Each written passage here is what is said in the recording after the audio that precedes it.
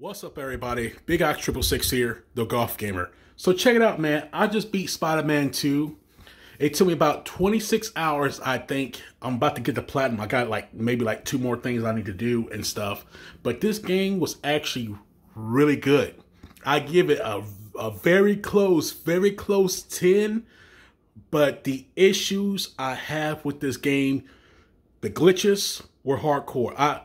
For a AAA game, especially from Sony, this game had so many glitches.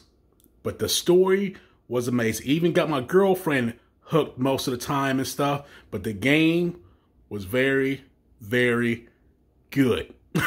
Was very, very good, man. I was very impressed by it. But the glitching was an issue. Sometimes when you actually do a freaking move, it did not register, and it happened multiple times. When you try to swing, it did not register. When you try to do like a little stunt, it did not register. That is my biggest issue with this game. But the story, I was very impressed.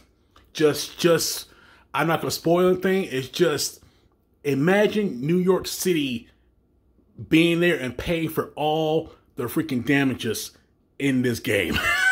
so much damage, man. So much. But it was a great game. It beat Spider-Man 1 and Miles Morales. Destroyed it.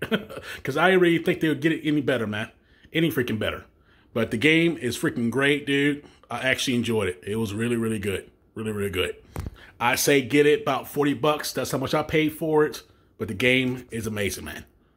And I'm surprised to not get any awards from the video game awards. Not a single one. The action was great. Everything was great. But it was competing with Baldur's Gate and Breath of the Wild, man. So, yeah, man. But anyways, that's about it. The game's great, man. The game is great.